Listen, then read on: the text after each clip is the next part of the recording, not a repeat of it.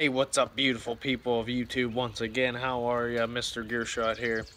I was thinking, what should I make a video about today? And I thought, why not talk about whether or not the Chevy Sonic is a great car to use for Uber. Look at that pretty Penguins license plate. Let's go, Pens!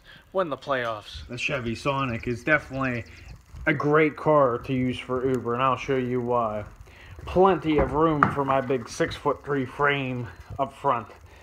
You got a nice pocket for your Uber miling trackage notebook, your iPad for when you have downtime, your bottle of water whenever you need refreshing. Has a nice steering wheel. It has nice port for your charging cables, which I have a dash cam. Definitely get a dash cam, so if anything happens, you are safe. Got an auxiliary port if anybody wants to play their own music. Yep, like the chargers. I got this extra power block that can go up here to the phone mount to charge my phone. Beautiful. Let's go to the back. Plenty of room up front for the passengers as well. The only thing I've had a problem with so far is there's this handle. A lot of people are confused. They think this car is a two-door. You look at it. I will close the door to show you. You come up on it. You're like, there's a handle. There's a handle. Wait a minute. No, where is a handle? I saw somebody online did this. They put a little sign here that points the handle, so I thought maybe I'll just do a vertical one and put it on there and put its handle. Got a good bit of room back here. I don't know if you're going to fit 4 people in this car. It'd be tight. 2, 3 people, very comfortable. Behind me, you still have a good bit of room. Decent. I can scoot up. Got a nice little tray for water and gum. Sits back here. If somebody wants to sit behind me, they slide it over. If it's a warmer day, I throw it on the floor. They still see it.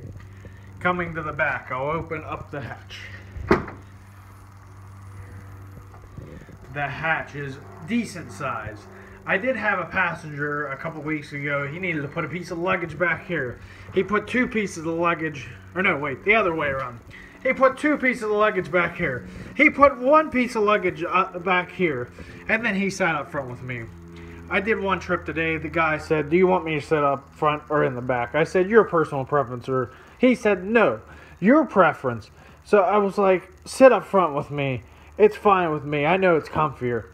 So that's my quick review of whether or not the Chevy Sonic is a great car for Uber. Yes, I believe it is. I got 38 miles a gallon today. This car is rated for 35, but you will easily, with good fuel-efficient driving, you will easily get over that 35 realm, unless you're in the city. I still get over 30 miles a gallon, at least 32, usually.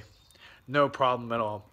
Great car, affordable, dependable. This one has over 45,000 miles on it now. It's a 2015. No issues at all.